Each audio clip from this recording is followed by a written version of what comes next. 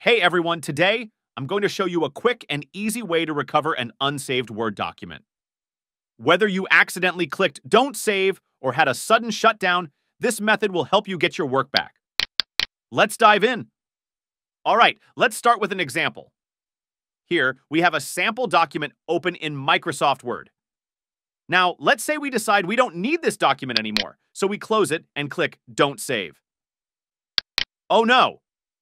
What if you actually needed that document or you clicked Don't Save by mistake? Don't worry, there's a way to recover it. First, open Microsoft Word again. Next, click on Open. Then, at the bottom, you'll see an option that says Recover Unsaved Documents. Click on that.